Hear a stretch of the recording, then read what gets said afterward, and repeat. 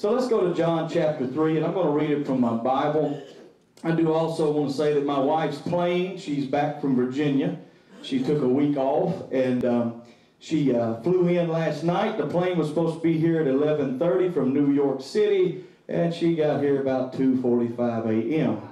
And so we sit in the cell phone lot for a couple of hours and thought, my Lord, am I going to have time to sleep before I teach? And so anyway, God has made a way, and thankfully it's something that I'm fairly familiar with, and that's water baptism. Otherwise, I might be up here doing Lord knows what. And so we're going to read John 3, start with verse 1.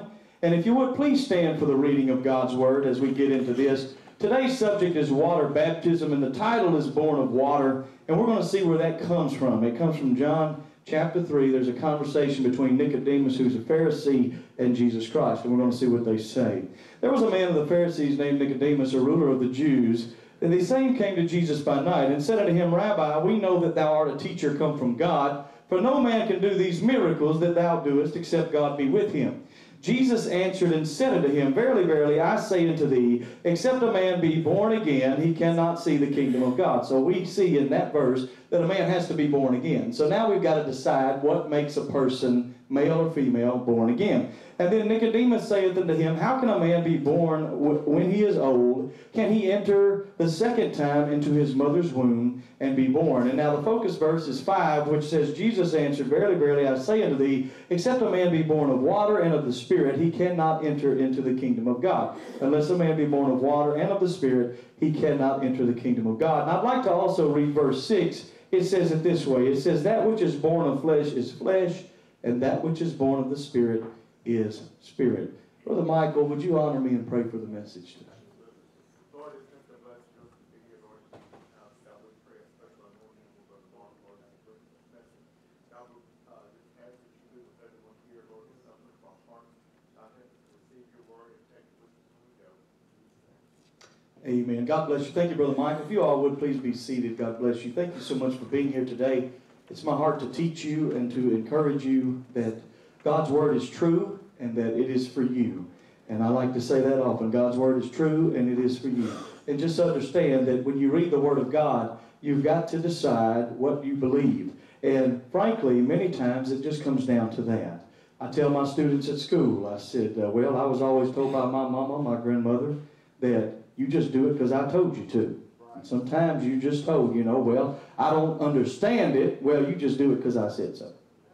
And so they don't like to hear that. I didn't like to hear that. Most of us don't like to hear that. But the Bible has pretty clear commands when it comes to water baptism, how you're saved, New Testament salvation. And frankly, just do it because God says so. I heard a preacher one time say that I'm a preacher, I'm a persuader, I'm in sales, God's in management. And so if you got a problem with the policy, take it up with management. I'm just here to sell you what God's given me to sell. And that is that there is a way to be saved, and it is very clear, it's very biblical, and it's specifically expressed in the book of Acts, and we'll look at that together. Acts chapter 2 and 38, Brother Michael, Brother Joseph, if you'd be so kind. 2 and 38 reads this way. Now, this is the Pentecostal verse. Now, I went to a conference one time, and I was listening to one of these big-name preachers. Now, this has been many years ago, but I was sitting next to a gentleman, and he said, there's a lot more verses in that Bible besides Acts 2:38, and so he had decided that for whatever reason that Pentecostals relied a little bit too heavily on Acts 2:38. And he talked about John 3 and 16 and other places. And so I just said, well, in my opinion now, I was early in my ministry. I was young in my faith. I couldn't tell him half of what I could tell him today. But frankly, I said, well, if the church is born on the day of Pentecost, which is mentioned in the book of Acts on chapter 2, and he is asked directly, what must you do to be saved? And he answers very directly in verse 38 that he said, repent and be baptized, every one of you, in the name of Jesus Christ for the remission of sins, and you shall receive the gift of the Holy Ghost. And so that's the most direct answer to the question in the New Testament, what must we do to be saved? Amen. And now we may think that that's work, or we may disagree with that, or we may think God's being unfair. But at the end of the day, that is what God has commanded us to do. And so we may not understand it, especially when we are immature in our faith, when we first come to the knowledge of baptism, water baptism, Holy Ghost baptism, we most of the time don't understand the spiritual ramifications of the action. Now, when you get a bit more mature in your faith, you can see how water baptism flows from the Old Testament sign of circumcision, and it comes from the idea of identifying yourself with the death and the burial of Jesus Christ. And so you can see it when you become more mature, when you study your Bible a little bit further, that the reason God does it is clearly laid out in Scripture. That's the reason why He asks us to be water baptized as a part of our salvation experience. However, when we first come to faith, all we know is the Bible says so.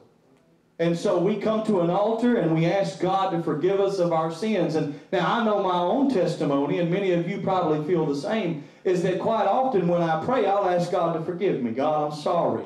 God, I made a mistake. God, I messed up. And when you get a bit more mature in that, you realize that now you messed up and it's brought a reproach to the name of God, so it becomes hurtful.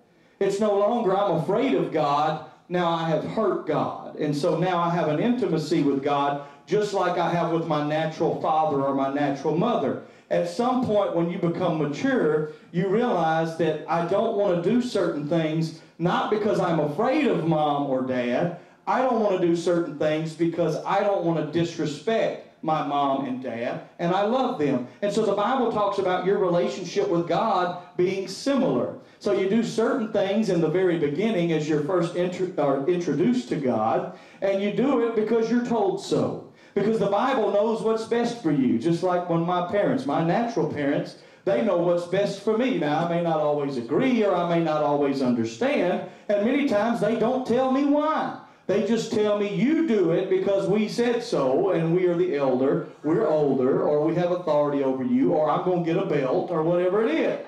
Right. And God's belt hurts a lot worse than man's belt, and I just want to tell you that. Amen.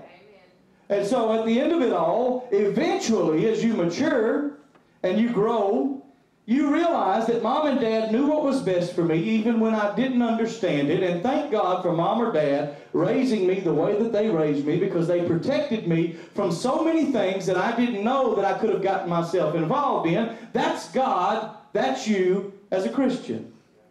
The Bible protects you. It protects you from things that you didn't even know you needed protection from. It gives you commandments not because God is saying, do this and I will hurt you. God is saying, don't do this. You were not designed to do this. If you do that, you are going to destroy your life. You're going to destroy the lives of your family. And you are going to live a life that you can avoid if you will just listen to what I say. And so we live in a world today where even preachers in churches, nobody wants to commit to anybody. Nobody wants to commit to anything. And so frankly, you have to first get people to realize there is a God and they're not God.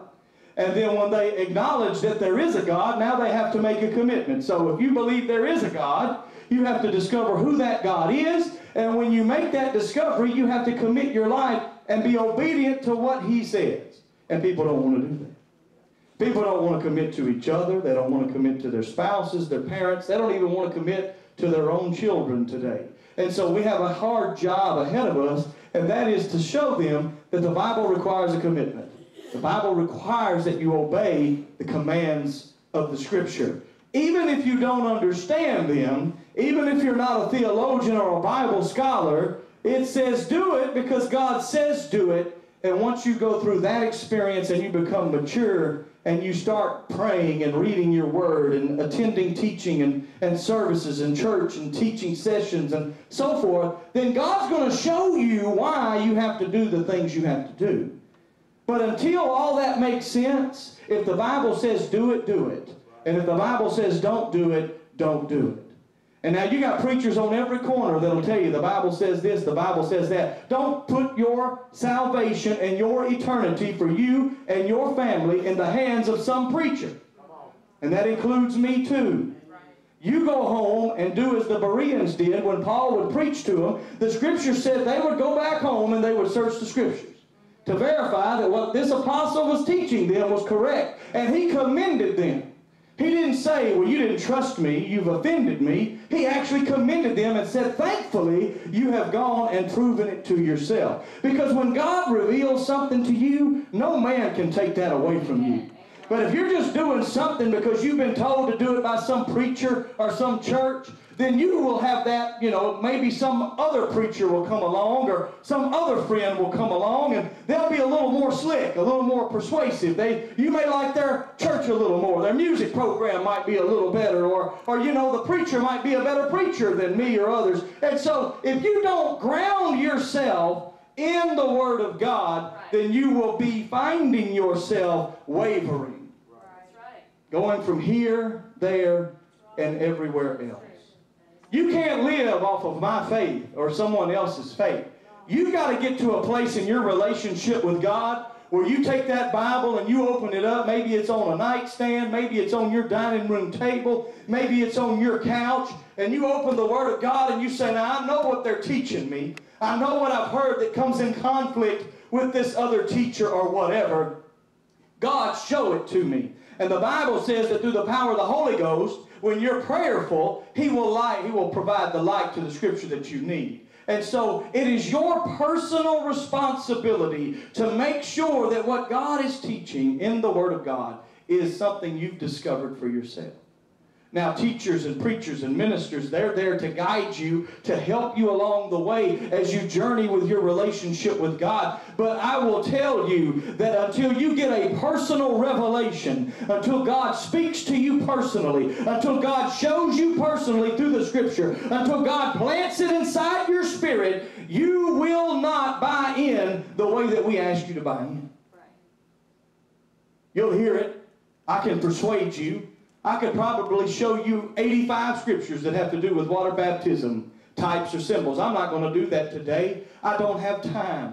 And so if you don't feel like I've made a good case from the Scripture when we finish today's lesson that water baptism is required, it's not optional, it's required according to the Scripture, then please come to me personally, and I would be happy to teach you a home Bible study. I'll be happy to sit across the table, and I can break out many, many other scriptures and proof texts to show you that Jesus Christ, who Himself was baptized in water for our example, tells us in His Word that you ought to likewise be water baptized as an expression of your faith. You go through the death, the burial, and the resurrection experience. When you repent, you have decided, I am no longer going to live the way that I've been living. It's not, I'm sorry. It's not, God, forgive me. It goes beyond that. It's a heart that is dedicated to not do those activities again. Because as I mentioned before, it's easy sometimes for us to say, God, I'm sorry, or God, forgive me. And we know that God will forgive us. But if we don't have a sincere heart, a heart that is broken because we have offended the Almighty God, because we love Him intimately, and we're mature enough in our faith to realize that He made a great sacrifice for us, and so He's asking us to do what He's asked us to do. And so when you offend God, does it break your heart? And if it breaks your heart, God sees your sincerity. In Psalm 51, the beautiful prayer of repentance of David, he says, a broken heart, a contrite spirit, you won't despise. God knows what you're made of. He knows we're just dust, we're flesh. He knows that we have limitations and failures. The Bible says you're going to mess up, you're going to make mistakes. But when it breaks your heart because you have offended God, then you're in the right spot. That means that you have gone through an experience with God. You have an intimacy with God. You have a love with God that transcends just a bunch of rules and regulations. You are intimate with Him, just like those moms and dads that now you don't want to offend them. You love them. You don't want to bring harm and reproach to their name. You don't want to bring harm and reproach to the name of Jesus Christ because you love Him. He has proven His love to you, and He has saved you through this experience. And so understand that that is true repentance. It is a heart that has said, I will not sin against God. It's not that I sinned this morning and I ask God to forgive me, and then I go tomorrow and I sin, and I never have an intention to change my behavior. That's not repentance. Repentance is that in sincerity, I have decided this morning, this moment, this time, that I will not do something that offends God.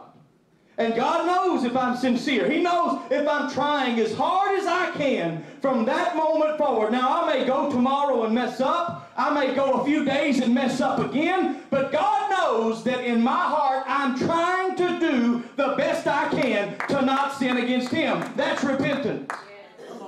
It's turning away from sinful behavior. It's not just saying, God, forgive me. That's part of it. Or, God, I'm sorry. That's part of it.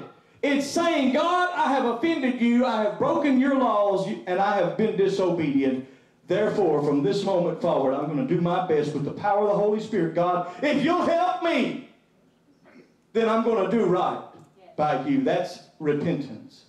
And so once you repent and you have a sincere mind, your heart's made up that I'm not going to do that anymore. God understands your sincerity, and the Bible says He'll forgive you. He will forgive you. There's nothing you have ever done that God will not forgive you from if you approach Him in sincerity. If you approach Him with a repentant heart. I'm not going to live that way anymore, Lord. You saved me from all that, and I messed up. And sometimes there's tears, and sometimes there's pain in that offering. And I'm going to tell you, for it to be a broken heart, it has to be tears and pain many times. When you've offended the Almighty God that's done so much for you, if you don't think He's done much for you, you read about the historical record of Roman crucifixion, the beatings, the batter, the way that He was beaten within inches of His life, forced to carry a wooden beam up Golgotha's hill, forced to lay down as they nailed Him to a cross in His hands and through His feet. Read what happened when He was beaten with a cat of nine tails. Read the historical record about the way that Roman people punished, and they did it so that they could delay the torture. They could kill you quickly. They could behead you. They could do something so that you could die quickly. If that was their intention, was just to kill you, there's easier ways to do it than crucifixion. They made an example out of Jesus. They tortured Him. They were brutal to Him. They showed everybody that looked upon that cross that if you're not careful, the same thing will happen to you. And they led by fear and intimidation. And they nailed our Savior, who said, let love be your motivator, to a cross, a torture instrument, and He died for me and for you. So I remind myself often when I feel like it's getting too hard and living for God's just too tough, I just remember what He suffered on Calvary's cross. And I just pray to Him and I ask Him to forgive me for even having that thought. Because God, you died for me. Heaven forbid I won't live for you. And once you become mature in your faith, you'll find that God will help you. He'll help you along the way. And so the command to be baptized, the day of Pentecost, Acts chapter 2, we just read that together. What the Bible says is that they were in the upper room, Acts chapter 1, verse 8. It says Jesus tells them as He departs from them, He says, you shall receive power once the Holy Ghost has come upon you. You shall be witnesses. He says, tarry in Jerusalem. Stay in Jerusalem until you're full of the Holy Ghost. And so He goes back to heaven. And then they go into the upper room, the Bible says, and they start having a prayer meeting. They're praying that God will give them direction, that God will show them the next steps in their ministry. They know that God is doing something, and they want to know what they can do to be helpful. So they're praying. They're seeking the face of God in the upper room. Well, the Bible says in Acts 2 and 4, it says that the Holy Ghost falls upon them, and it says that they began to speak with other tongues as the Spirit gave them the utterance. Now, this is something new. This is something that had not happened up to that point. This was showing in a very symbolic way that this is that which has been prophesied by the prophet Joel, and that Jesus promised when He told us about the Holy Ghost before He left. And so the Bible says that He spent some time with them, perfecting their understanding of the new covenant. And it also says in Matthew chapter 16 that Peter was the leader of the church because he gave him the keys to the kingdom. And so Peter, being the leader of the church, is the one that stands as they spill out into the street, the 120 that were in that upper room, that are now speaking in all these languages that they had never learned. And on the day of Pentecost, Jewish people from all over the world came to Jerusalem, and they experienced the Feast of Pentecost together, and they had been doing that for thousands of years. Well, now on this specific day of Pentecost, they see something very unusual, something supernatural, something miraculous happening, and that is that those that were having a prayer meeting, an extended prayer meeting, a unified prayer meeting, those that were in one mind and one accord, do you hear where I'm going with this? Had been praying for God to fill them with the Holy Ghost, the Comforter, which He said, I'll send in my name. And so the Bible says that as they were filled with the Holy Ghost, they began to speak in other tongues. They spill out into the streets. And then they start saying, what's wrong with these people? Something's going on here. These people are drunk. And so the Bible says Peter stands up amongst the 11. I like to point that out because there's a lot of people that will say, well, Matthew says this in his book, or John says this in his book, or they'll try to put the disciples or the apostles, they'll try to pit them against each other. And so if they were all there standing as Peter gave the inaugural message, the first sermon ever preached on the day of Pentecost, don't you think there would have been a bit of conflict if they thought he got it wrong? There definitely was when Paul came to Jerusalem and challenged Peter to his face, when Peter was telling them that they had to fulfill the law of Moses, they had to be circumcised, and they had to do all the things that they had always done as Jewish people. And then Paul comes and says, no, you are forcing them back into the law when Jesus Christ has given us grace from the law. The law was a schoolmaster. It told us how we were dirtbags. It showed us that we could not do anything. We were filthy rags, and Jesus has paid the price, the penalty for our sins. He has done everything for us. You cannot make those that call themselves by the name of Christ do those things that we have traditionally been told we have to do to fulfill the law of Moses. It doesn't work together. Jesus Christ said he came to fulfill the law. He came to express the law. The ceremony, the sacrifice, yes, all that was nailed to a cross. We don't sacrifice bulls and goats anymore because a perfect human being was finally sacrificed and laid down his life for us. And I can imagine Paul was passionate as he saw the Old Testament connection, being a Pharisee of Pharisees, with this Messiah, Jesus Christ, who had revealed himself to him on that Damascus road, to say, how dare you put these conditions upon God's children when God himself fulfilled them on the cross. So that happened in your Bible. Read it. It's in the book of Acts. It says he challenges Peter because Peter's teaching them wrong. And it says that they meet together in Jerusalem, and Pastor James, they pray and they seek the Holy Ghost. And the Bible says that the Holy Ghost reveals to them that they should not fulfill the law of Moses in ceremony and sacrifice. And you can read it for yourself. And so understand that if there would have been a challenge, we would have seen a challenge, I feel, if that God's going to preserve his word and protect his word, and he has, on the day of Pentecost when Peter preached it wrong. But the reason you don't see that is because Peter didn't preach it wrong. Right. When Peter said, repent and be baptized in the name of Jesus Christ for the remission of your sins, and you shall receive the gift of the Holy Ghost, they were all in agreement. They were all there. And they never challenged his teaching. Repent, be water baptized, that's right, and you shall be full of the Holy Ghost. Amen. So let me be clear. The Bible commands that you be baptized with water in the name of Jesus Christ. That's what it teaches. Amen. And we're going to look through the book of Acts, and we're going to see where it teaches those things. And we're not going to read all the scripture. But what we are going to do is I'm going to tell you what chapters they're in. And for time's sake, if you want to write them down, by all means, go home and read them. Because I'm going to tell you that most churches teach this differently than we teach this. That's right. And I want you to understand that it comes from a contextual misrepresentation of the importance of the book of Acts and the apostles and what they taught. That's right. The reason why Pentecostal churches, specifically apostolic Pentecostals, call ourselves apostolic is because we teach what the apostles taught. We don't believe that Paul taught something later, that it started out as an immature revelation on the day of Pentecost, that Paul got a perfect revelation later, and you start reading about that perfect revelation in Romans and other books. That's what people teach. Right. Bible doesn't teach that, but that's what people teach. And they get hung up on the idea that if I'm asking you to do anything, then it's not a free gift of God, and I'm adding to the finished work of the cross. You've probably heard some of this. Right. They're saying, if Jesus paid it all, how dare you ask me to do something in order to obey the word? Right. And now, let me tell you this. It's kind of like I shared once before when I said, if I tell you as a friend that I want to give you $1,000 as a gift. Now, I have the $1,000, but I tell you, well, of course, most of you are like, oh, yes, I'd love that. Oh, yeah. That would help me out. Praise God. Glory, hallelujah. I've been praying for a blessing.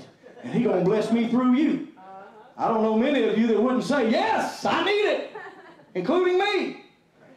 And so understand that if I tell you, okay, well, I'm going to give you $1,000, it's a gift, but you're going to have to meet me at the bank in the morning, meet me there about 9:30 a.m., I'm going to write a check, give it to the teller, I'm going to endorse that check with my name. I can't write son, I can't write father, I can't write preacher. I got to sign it, Mark McClain, or it's not endorsed. I'm going to sign that check and I'm going to give it to that teller. That teller's going to give me $1,000 and I'm going to give it to you. Now remember, we all just said, hey, that's a free gift. I didn't work for that. Right. But I told you that you had to get in your car in the morning.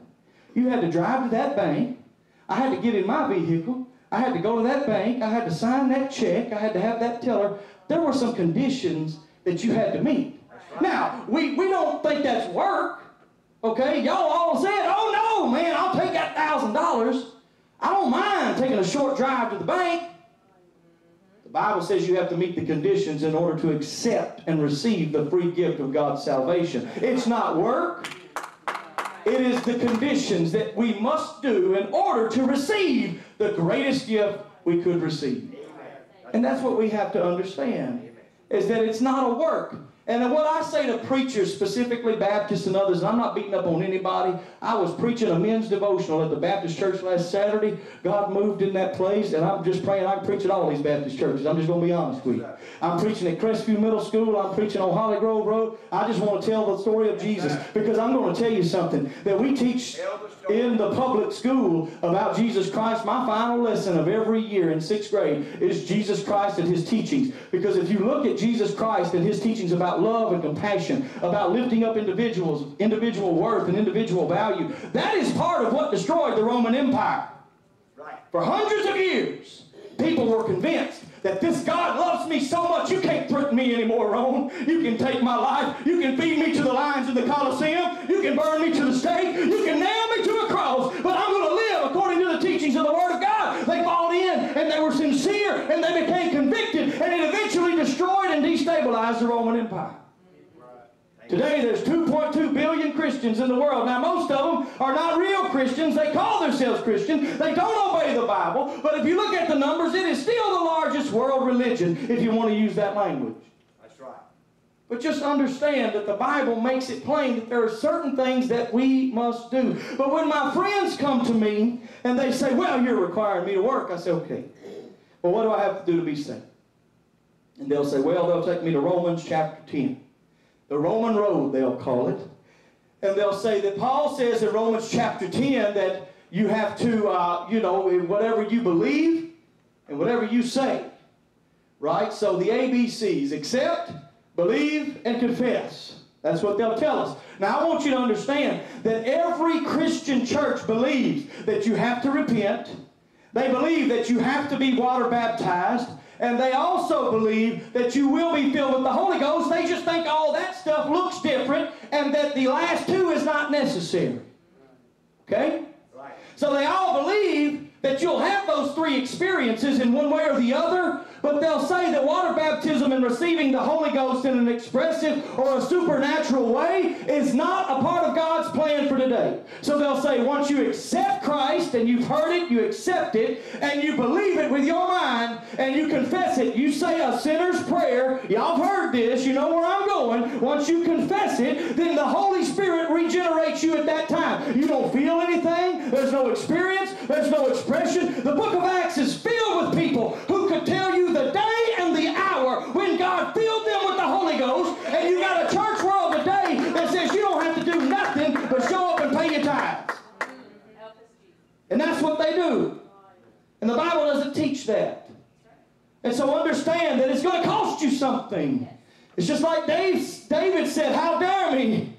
Is there not a cause? How dare me buy a threshing floor? Or you give it to me for free? I will not dedicate something to God that costs me nothing. Or Abraham, when he bought the cave of Machpelah, he said, I will buy it and purchase it at regular price, because I will not dedicate something in honor of God that cost me nothing. The world says you should be able to do whatever you want to do. You shouldn't be given any restrictions or any obligations. We don't want you to have to make a commitment. We just want you to show up and have good church. The Bible says it's going to cost you something. That's right.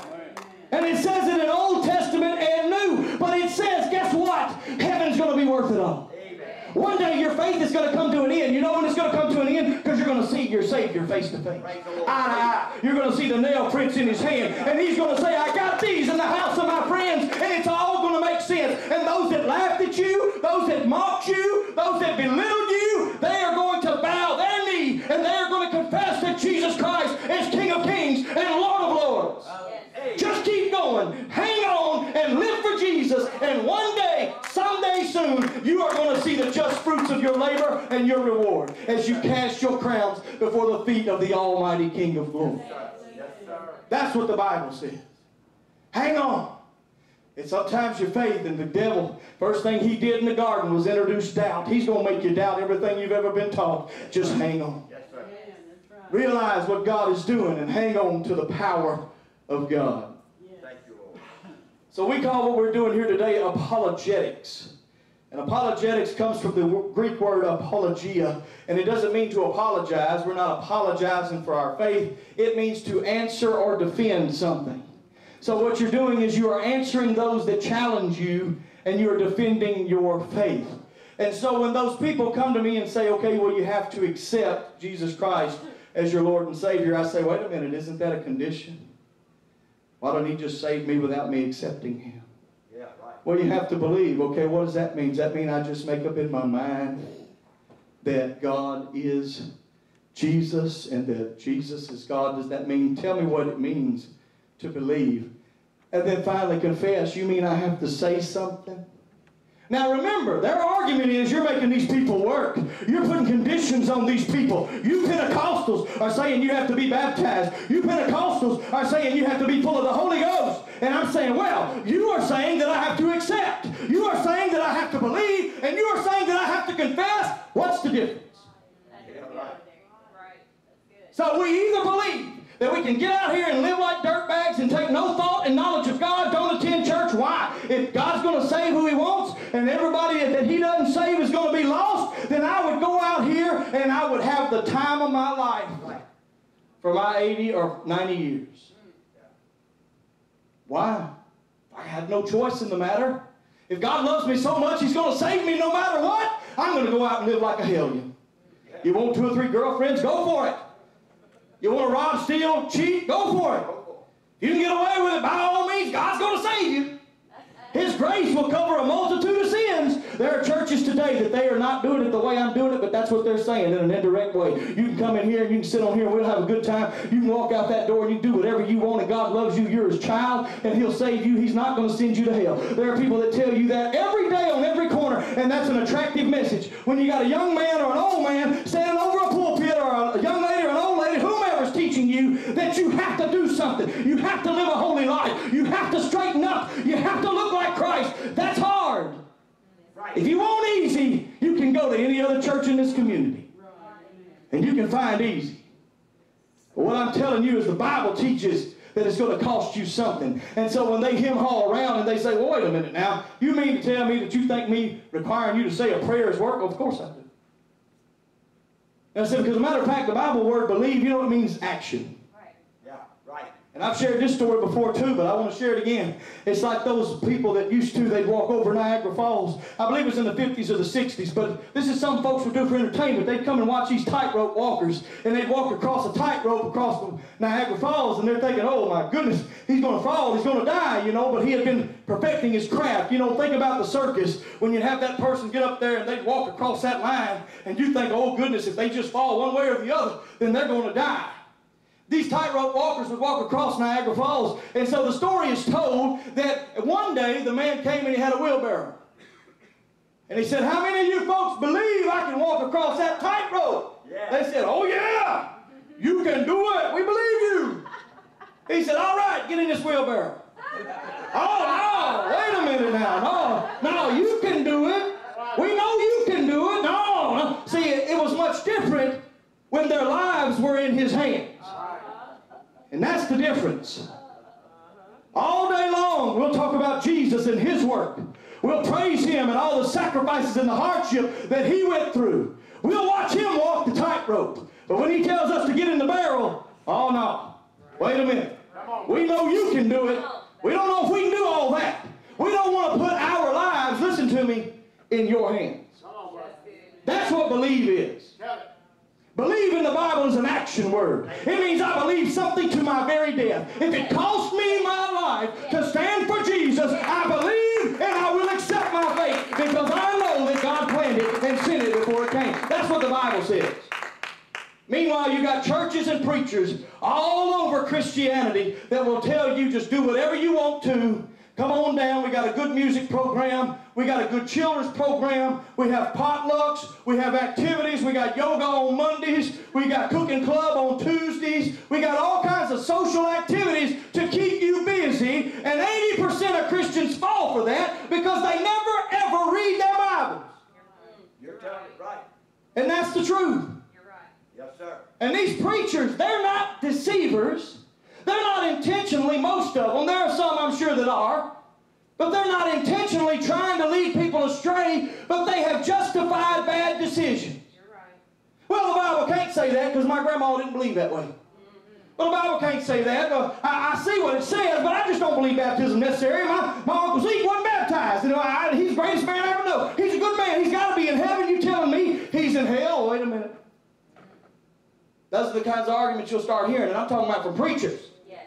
I'm not talking about from the laity or the saint. They'll say, are you telling me that because so-and-so or such and such didn't go through the Acts 2:38 experience that they're lost? And I say, no, I'm not.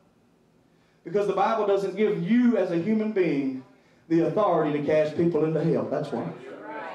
I'm going to tell you how it is to be saved. I'm going to tell you what the Bible says. And I'm going to say that God is a just and a merciful God. And God knows your last final moments. He knows your heart. He knows what you've experienced and what you haven't. I will never stand up on this platform and say that sister such and such is in heaven today or brother such and such is in hell today, because that is not my job. My job is to preach the gospel. And it is your responsibility to get in your private prayer place and receive it. Accept it, believe it, and allow God to transform your life. You have a church world filled with people that know that it's something more than shaking the preacher's hand. And every church they go to fails them and says you don't have to do nothing but sign the card and show up. And they know in their heart there's got to be more to God than this. Yes. You're right, man. And you've got the message. You've got the Holy Ghost. Let him out. All right. Sister Vesta Mangan used to say, let him out. Yeah. So when God tells you to pray for somebody, you know the devil didn't tell you to pray for her. You know the devil didn't tell you to encourage that person. You're right. You know the devil didn't tell you to put your arm around that sister that you saw at Walmart. You're right. If it's laying on your heart and it's positive, don't you say that I don't have enough confidence. Do what God told you to do. Right. Lay your arms around them, shake their hand, hug their neck, love on them, because the world's beating them down. And if you're having those thoughts, you know the devil didn't put them there. Do what God's called you to do. Churches are filled with people. I'm talking about apostolic Pentecostal churches are filled with people that was one time a friend to somebody else. They knew somebody that knew somebody, and God got a hold of somebody that got a hold of somebody, and they just had to have a little bit of what somebody got. They showed up, they got sincere, they got mature, and God got a hold of them. And now every time the doors are open, their car's in the parking lot, and they're walking through that back door. They don't have a lot. They don't look a lot. They're not the big positions in town. They're not the respectable politicians. They're the ones that God did a miracle in their life. And if we gave them the microphone, they could preach this message better than me because they've seen it, they've experienced it, and they have revealed it. God has revealed it to them through prayer and sincerity. Right. Church needs what you have. Yes. And don't be shy, don't be bashful, don't be timid, let it out. Let them see that there's a God and God loves them. 1 Peter 3:15, Brother Joseph, if you'll put it on the board for me. I don't have the scripture text typed out. I normally do. And that bothers me, but I just ran out of time. It says, but sanctify the Lord God in your hearts, and be ready always to give an answer to every man that asketh you a reason for the hope that is in you with meekness and fear. Always be ready. Know your Bible and stand on your Bible. Tell them this is why we believe what we believe.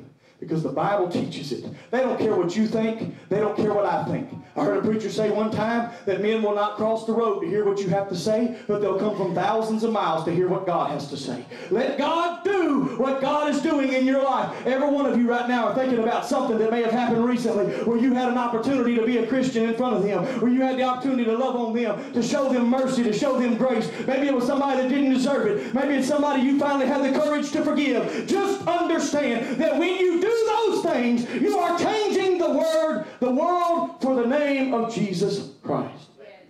You're showing people what it means to be righteous, what it means to be loving, and what it means to be compassionate. Always be ready to give an answer or defend your faith. Baptism is compared to circumcision. We're not going to read all this, but circumcision in the Old Testament says it was a covenant, it was a sign, and it was required. That's in Genesis 17 and 14. It said that if a man was not circumcised, he was cut off from the kingdom of God. Now, the Old Testament taught faith, and it said faith, and we hear faith all the time. The Old Testament means trust or faith, and it does teach trust and faith, just like the New Testament does. But understand that they were required to do something. Noah had to build that ark, or he'd have been lost. Abraham had to leave his father's house, or he'd have been worshiping pagans just like his father Terah. They were required to do something for their newfound faith, their trust in God. It sparked them to action. That's right. It provoked them to live for God, to do His work.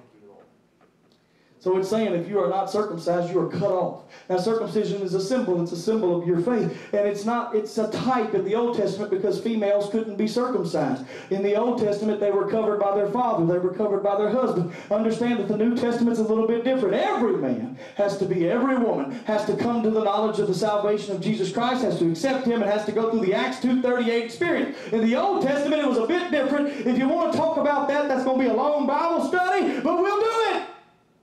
It is my heart, not that you believe me when I say, but that you get a heart and a love for the Scripture, so that you will go yourself and you will read it for yourself and you will encourage yourself and you will realize that Brother Creasy's been teaching me for 30 years and he's been teaching me right. Sister Creasy's been teaching me for 30 years. She's been teaching me right. Brother Mark's been teaching me for 10 years and he's been teaching me right. I'm not trying to brag on us. I'm trying to brag on God. And just say, if you'll get into the Scripture, if you'll search it out for yourself, if you'll pray for the Holy Spirit's guidance, you're going to see the power of God in a way that you never thought possible. He still intervenes in the affairs of man. If you need healing like that woman with an issue of blood, you just grab a hold of Him and watch what He'll do to you. He'll do a miracle in your life, even if it's off the time, if it's out of time, even if it's something that wasn't a part of His original plan. Just like that woman that went to that unjust judge and she tormented him day and night. She begged him for a certain relief, and finally he says, this woman terrifies me. She tortures me. Every day she worries me. By all means, do what this woman wants done.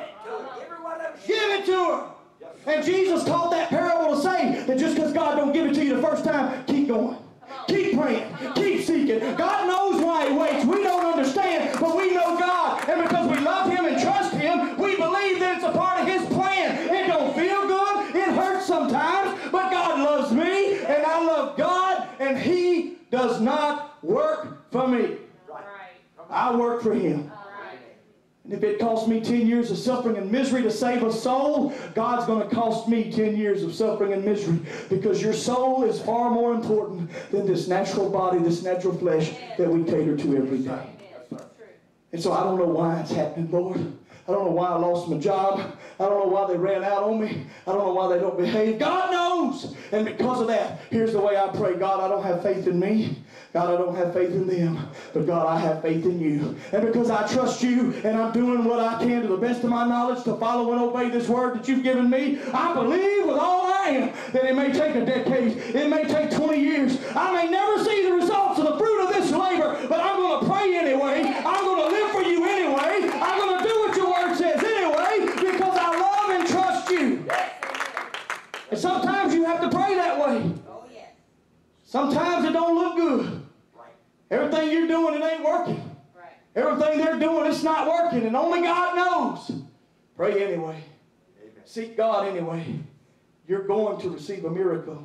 Baptism compared to the water of Noah's day that saved Noah but destroyed everyone else. 1 Peter, Brother Joseph, 3, 20 through 21. I want to read this in your hearing. Yeah, 1 Peter 3 and 20 says, which sometime were disobedient when once the long-suffering of God waited in the days of Noah while the ark was prepared, wherein few, that is 8 souls, were saved by water. Now look at that. So those that believed went into the ark. They were saved by the same water that murdered everybody else. And so baptism, read it, number 21, brother, go on down. It says, the like figure whereunto even baptism doth now all save us. Okay, let's stop right there. It says not the putting away the filth of the flesh, but the answer of a good conscience toward God by the resurrection of Jesus Christ. But it compares in verse 20. It shows you that those that had entered the ark were saved by the water, and those that did not enter the ark were destroyed by the water. The like figure in the New Testament is that you go into the watery grave of baptism, you put on Christ, you take on the name of Christ. I mean, there's 100 scriptures I could give you for this, but just understand that that water that saves you will be water that will destroy those who do not enter that ark of testimony, that don't go through baptism. Now, Brother Mark, are you teaching baptismal regeneration? Are you teaching that the water saves? I am not. The Bible says your faith, a made-up mind. You go in that watery grave of baptism and you do it because God obeyed you to do, or God commanded you to do it. It's not the water that saves you. It's a heart that is changed. It's a transformed life that's gone through repentance. A dead man is put into a grave and then rises and resurrects to that new man. You become a new thing. You become a new creature in Christ. According to the apostle, you come up out of that water and you feel freedom that you've never felt before. You feel like all those thousands of things that you had thrown on your own shoulders and all the consequences of your sins, it feels like you just let them go and you feel freedom that you never felt before because God commanded you to. It's not the water that saves you. It's your faith in Jesus Christ that saves you. And you obey His word when you obey Acts 2:38 when it comes to entering the New Testament covenant and commitment. Another thing I'm told is, what about that thief on the cross? And every time when I'm talking about salvation and I talk about baptism, they'll say, well, what about that thief? Let me tell you about that thief. That thief died under the old covenant. Now, I've heard preachers say before that, remember the command to be baptized didn't come to the day of Pentecost. Peter's preaching, and he says, repent and be baptized. He tells us then to be water baptized. That had not yet happened. So that thief dies under the old covenant. Now, I've heard preachers say, well, that thief, Jesus, they died first, and Jesus' death brought in the new covenant. Well, what does the Bible say? You got to be careful, preachers, because the Bible says in John 19:32 through 33 that Jesus died first. That's right. That's right. So you got to be careful. I've heard preachers say, well, no, they died under the old covenant, and then when Jesus died, the new covenant came in. Wait a minute. John 19 says He died first. Because it says that they broke the legs of the thieves and they came to Him. He was already dead, so they stabbed Him with a spear, which promoted prophecy. It had been prophesied. And so you've got to understand that the command to be water baptized did not come until the day of Pentecost. Peter preaching. And so don't get hung up on that. Jesus Himself was baptized for our example. Luke 3:21 through 22 and the other Gospels mention His baptism. They talk about the Roman road in Romans 10 and 17 we've already mentioned. But do you know that Romans also tells us that it was written to the church in Rome? And Romans 6:17, if you would put that up for me, brother. Many times we'll say, well, we get our doctrine from the book of Acts. If you want to know how to become a part of the church, then you have to find your doctrine in the book of Acts, where a lot of churches will say, oh no, it's the Roman road or Romans chapter 10. And so remember that that letter was written to a church, and in order to become a part of the church, you had gone through the Acts 2:38 experience already. And God even tells us in Romans 6:17, but God be thanked that you, the servants of sin, but you have obeyed from the heart that form of doctrine that was delivered unto you. These are people in an established church that had already gone through the New Testament salvation experience. There is no conflict in Scripture when it comes to Romans chapter 9 or Romans chapter 10. Right. Acts is where you find your teaching for how to be a part of the church. I'm going to close with this. Baptism in Acts on the verse chapter 2 is the day of Pentecost. where the Bible says that over 3,000 souls were added to the same experience that those had in the upper room. And so Acts chapter 2, we see being full of the Holy Ghost and water baptism introduced for the first time. In Acts chapter 8, we read about Samaria. Philip is down there preaching. They repented. They've been baptized. But then John and Peter come down, lay hands on them, and they receive the Holy Ghost, which seems, at least in Acts chapter 8, to be a very distinct experience than that just of saying some prayer and you don't experience anything. It was a supernatural expression of God's love. Acts chapter 9, we read about Paul, where Paul is knocked off of that beast on the road to Damascus, ready with letters in hand to persecute the church. We read about Ananias, who is fearful, but he goes and finds this Paul, and he takes Saul and he buries him in the watery grave of baptism. Paul mentions the experience in Acts chapter 22. He tells his testimony in Acts chapter 22. Read it for yourself, but Acts chapter 9 says that Paul was water baptized. Acts chapter 10, Cornelius and his house was water baptized in the name of Jesus Christ. Acts chapter 16, the Philippian jailer was baptized when he said, "Sirs, what must I do to be saved?" And in Acts chapter 19, the disciples of John the Baptist, they are told, Paul shows up and says, "Have you received the Holy Ghost since you believe?" Pastor taught on this not long ago. And they said, "We don't even know if there be any Holy Ghost." And he says, "Well, what baptism were you baptized?" They said, "John's baptism." And he took them and baptized them in the name of Jesus Christ. And then he laid hands on them and they received the Holy Ghost and spoke in other tongues. Acts chapter 19 mentions that. So Acts 2, 8, 9, 10, 16, and 19, you have at least 6 proof texts in the book of Acts to show you that in order to become a part of God's church, you have to repent of your sins, be water baptized in Jesus' name, and be filled with the Holy Ghost. Give the Lord a hand clap of praise. Praise the Lord.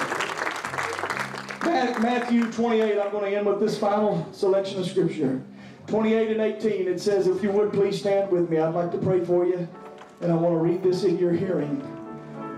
The churches today, the preachers, they talk about the Great Commission. It's our job to go out, preach the gospel. This is the Great Commission. And Jesus came and spake unto them, saying, all power is given to me in heaven and in earth. Jesus. The subject is Jesus.